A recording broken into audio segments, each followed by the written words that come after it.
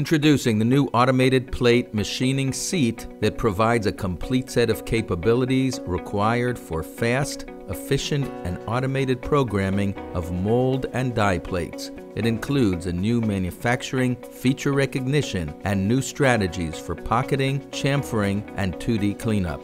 Let's load a mold plate. Now we will analyze the pockets that need to be machined.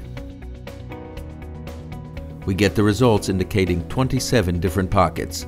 However, some of the holes need to be drilled and not milled as pockets. No problem. Pocket Manager can filter them out by setting the minimal diameter to be milled. Now we get only 15 pockets.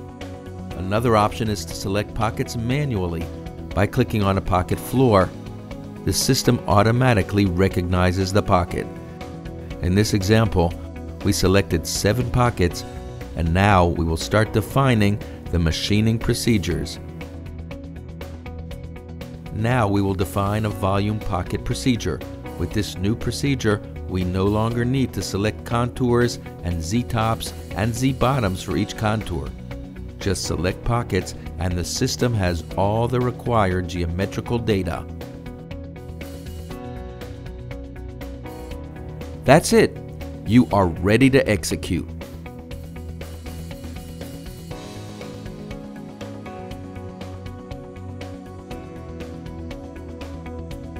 Now we will demonstrate the new 2D cleanup procedure. This is not based on stock, rather on previous tool diameter. Therefore, it calculates quickly. All the user needs to do is pick the same pockets that were defined previously in the Pocket Manager.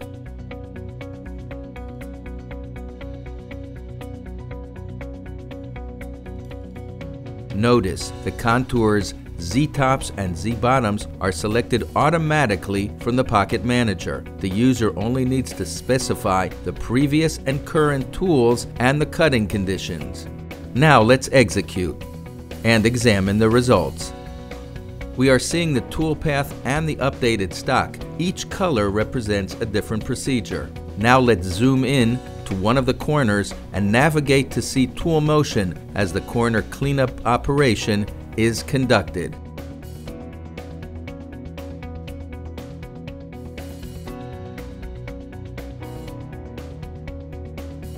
In the new chamfer operation, we select the contours and specify the chamfer as an imaginary contour, meaning that the geometry is not defined as part of the CAD model. It will be automatically created using the procedure's chamfer parameters.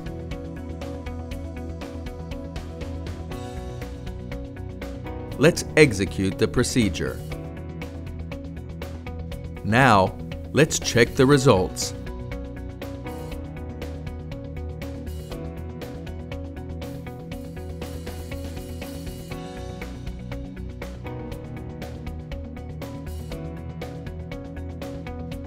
Zooming in, we can see the tool cut the chamfer in several passes.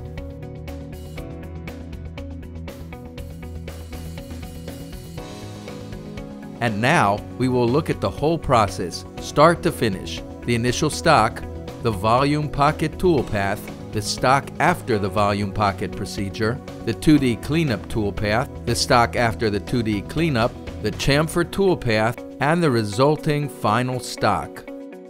As you can see, the new automated plate machining provides safer and faster programming without manual input and retyping, resulting in drastically reduced errors and mistakes.